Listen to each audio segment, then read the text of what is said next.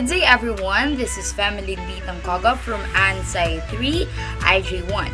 So today I will be showing you the different parts of an egg and its functions and descriptions. So let's start and have it all done. So now we will be opening one egg. So this outer part of the egg is called the shell. It is the hard covering that encases all the egg contents. It is primarily made of calcium carbonate. It can be in a variety of different colors and shapes depending on the type of bird that laid it.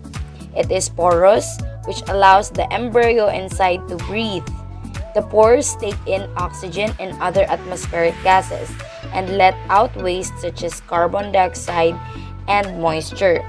The large end has more pores than the small end. The small end.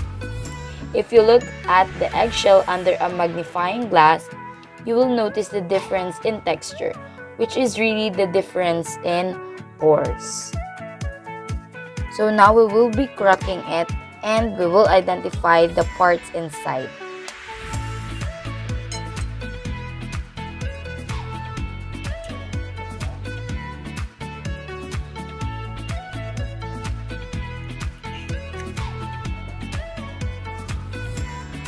This is the shell membrane of the egg.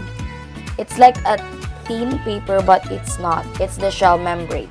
It composes of outer and inner membranes.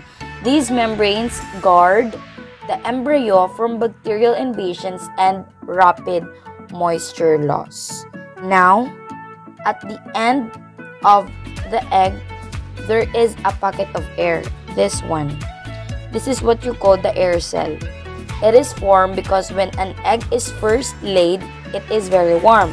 And as the egg cools, the contents inside contract, leaving this empty space or air pocket inside the shell. The air pocket gets larger as the egg ages. As you can see on the egg, there's a small white thread-like cords here. This is what you call the chalazae.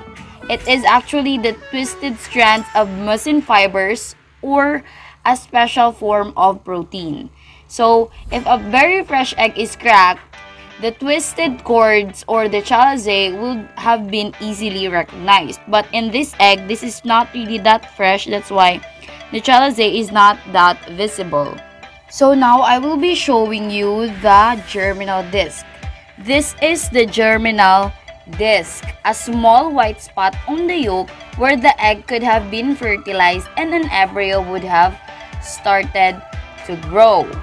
This germinal disc is where the nucleus of an egg is housed, and it is where the sperm enters. So this is the germinal disc. In an egg, there is what you call the yolk membrane.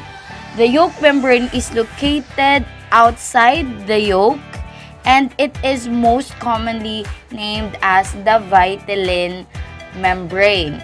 It holds the yolk in place. That's why the yolk did not mix with this white albumin. This is what you call the egg yolk. The egg yolk is the yellow inside portion of an egg that provides minerals, vitamins, fats, and proteins to the growing embryo.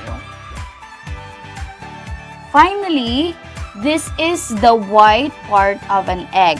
This is the thick albumin and this is the thin albumin. The thick albumin has a greater viscosity than of the thin one.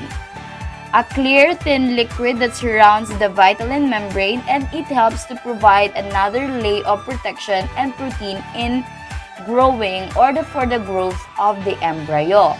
Albumin also is the major source of egg protein and vitamin B2. When we say vitamin B2, it composes of riboflavin. That's it, and thank you so much for watching the video. I hope you learned something. Goodbye.